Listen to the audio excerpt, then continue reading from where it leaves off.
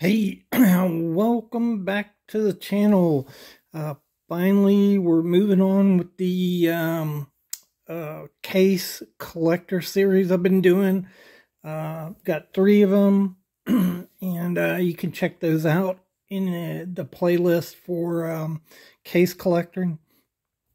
But these are specifically for collectors, collecting hints, type things that you look for in case knives. What's special about the different years, information that has to do with mainly collecting these case knives. And so today we are doing that era from 1940 to 1964, the Case XX era.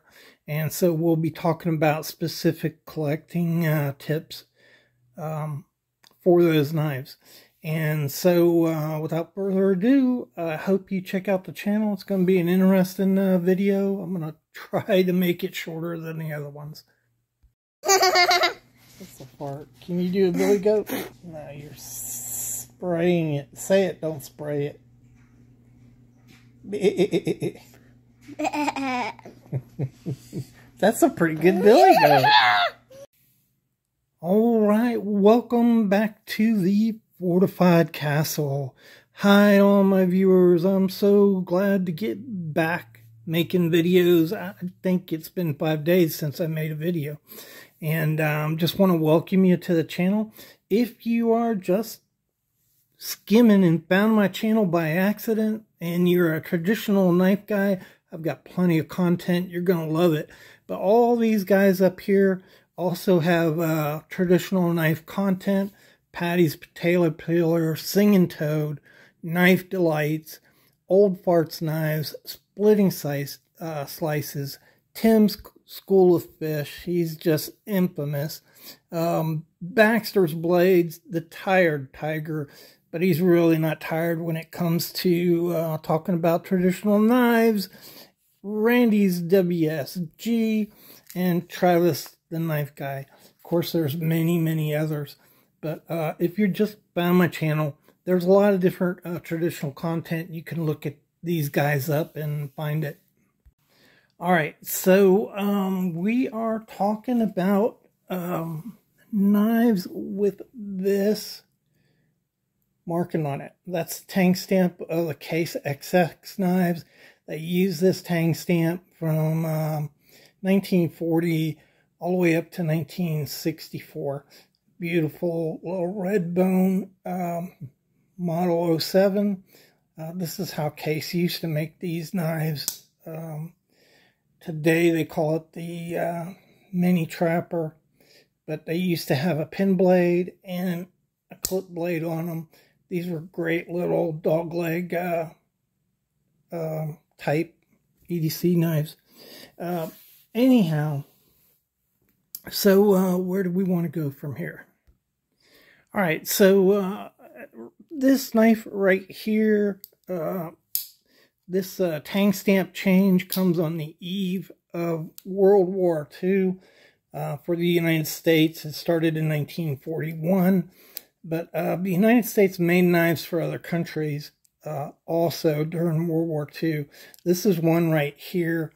It was made by Case, and that's how you can tell the XS right there.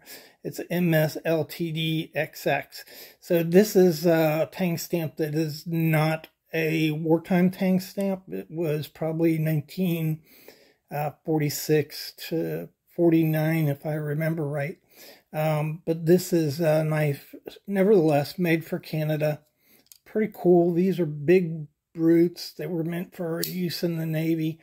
And Case didn't make this model during wartime. Has a little different tang stamp. So World War II was a little different for Case than it was for World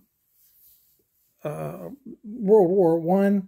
And Case produced a lot of knives for the United States military service. Started using this what's Case employees called Gum Buddy. It's rough black. It has a very Rogers bone type texture to it, very aggressive. There was no pattern in this. It just varied tremendously. And then when you slicken that out, it was called slick black. Same type of material, came about in 1940. And that rough black, slick black, was called Plastag by Case, and it ran up to 1950. So these knives, even though they could be dated all the way up to 64, they would be dated up to around 1950 because of the type of material used in it. And, you know, recently Case brought back the gum buddy for collectors. But when you're talking about these Case XXs, the slick black was used. Slick black was used from 1920 up to 1970, 1920 to 1970, and the rough black was used up to 1950. And so that's how you date those. We had talked about in previous videos. I don't want to go there yet. Hold on. I want to finish off World War II. So Case made TL-29s. They also made an engineer's knife that was like an easy open knife. Looked like the Camillus easy open knife. They made that for them. The M3 trench knife. I think Case was pretty much the major supplier of M3 trench knives. That was their big contribution to the military in World War II. Also, the B-44 survival knife. It's a knife popularized by Marine Raiders. And, you know, looks a lot like a W-49 from Western. They also produced the stiletto knife. There aren't a lot of examples of those running around. They're pretty highly collectible. And so that'll wrap up World War II. So after World War II, Case is in pretty good position to expand and become a great knife manufacturer. They have a lot of really good relationships with Cattaraugus, Western Knife Company, pretty much all the Little Valley companies, as well as, you know, K-Bar, and also Burl Cutlery. They've started making full lines of kitchen cutlery, and so Case has just taken off. But like most companies in that era, you know, they had cut back a lot of their patterns. So you see a lot of patterns and knives just you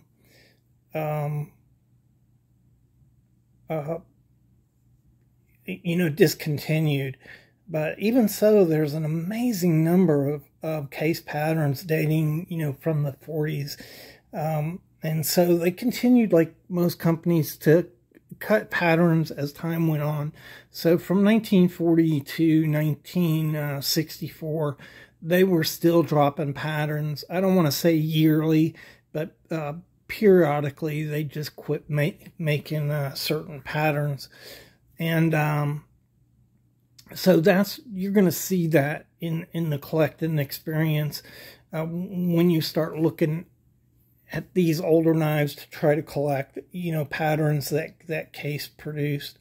They look quite a bit different than modern knives too. And so these knives are still mostly handmade with minimal machinery use. And it's really in probably the 60s before more and more machines are being used, and they're trying to produce these knives with less and less hands-on. They're really, I think the best years of Case knives are from 1940 up to 1964. And so that's pretty cool. Rough black, I think we already mentioned that. You use that up to 1950. Slick black from 1920 all the way up to 1970. They used Rogers bone. We've talked about that before. Rogers bone was a type of bone. When you look at this case right here, this is your typical corn cob, actually a peach seed jigging that case used right here. And you know, they had a few different variations of jigging that they used. The Rogers bone is much more aggressive. When you look at the jigging on this knife, much more aggressive than you know, regular jigging was, and that's how you could tell it.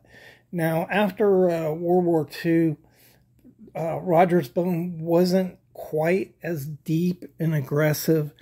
You know, like this Gum Fuddy is kind of a Rogers bone type imitation. And it just kind of, I guess a way to describe it is the thickness of the bone got less after World War II. And so they're not quite as deep and aggressive as they were prior to World War II. But they still use Roger bone all the way up to 1964. So they use Winterbottom bone. Also, I don't have an example of that to show you. When we think of Winterbottom bone, we think of the long, straight grooves. But Winterbottom was a company like Rogers that produced a variety of patterns of bone. And so, you know, Winterbottom bone is just bone that they purchased from Winterbottom. Not necessarily those long, deep, horizontal grooves in them. There's also a number of collectible knives that you might look at, like Kloss Cutlery, that Case produced knives for. They produced knives for Parker, and also Frost Cutlery, Smoky Mountain Knife Works, the NKCA Club Knives, NASCAR knives, a bunch of different knives that were produced. But mainly, it was their straight line knives, you know, the 150 so different patterns that they produced up till 1964. And a lot of that collector stuff with Parker, Frost, Smoky Mountain Knife Works, that happened later after 1964, probably around 1972, I think. Case started getting into the collector market in a big way. Okay, so if you're just happening upon this video about case collecting, there are 3 other videos in this series. The early Case years, we talk about all the cases, Case Brothers, Kinfolks, Standard Knife Company, all the different companies of Case. The second one is the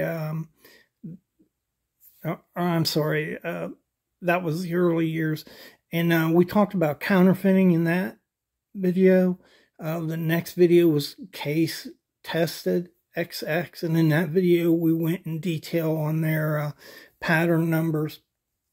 In this video I'll just mention that I don't know, yeah, you can just barely see the number right there. It's a 6207. Case moved the numbers to the back of the tang in 1949. So that's another way to date your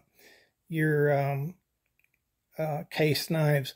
Also, in 1949, they're basically have 100% stamping of their pattern number. So up until that date, knives could not, you can find knives that aren't stamped, and it's not that it didn't have a pattern number, it's just they weren't consistent in stamping their knives.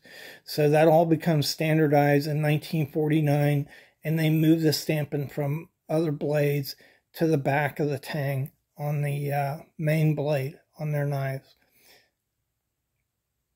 There's also a few different case stampings during this period. So as we mentioned on this knife right here, you have the LTD markings for the Canadian knives. They use that case stainless. I'm putting a picture up there for you right now from 1947 to 52.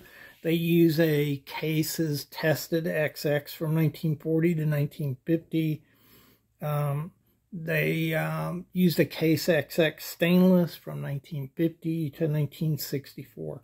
And so those are not quite as many different tank stamps as, you know, in the tested XX period. But, you know, they used a few different ones. It's just that this was the main one that you're going to find.